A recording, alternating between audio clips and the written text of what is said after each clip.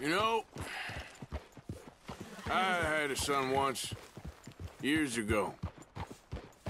Don't talk about him much. Oh, what was his name? Isaac. His mother, Eliza, was a waitress I met. When she got pregnant, she knew who I was, what my life was. I didn't want to promise nothing I couldn't keep, but I said I'd do right by them. Every few months, I'd stop by there for a few days. He was such a good kid. She was too, I guess. Just a kid, 19. What happened?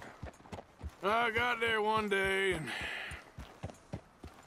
saw two crosses outside, and I knew right away. Turned out some bastards had come through, robbed them, and shot them dead, and offered $10.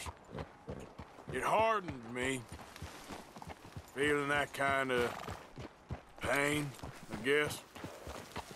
I had to... I don't know. I ain't been a good man.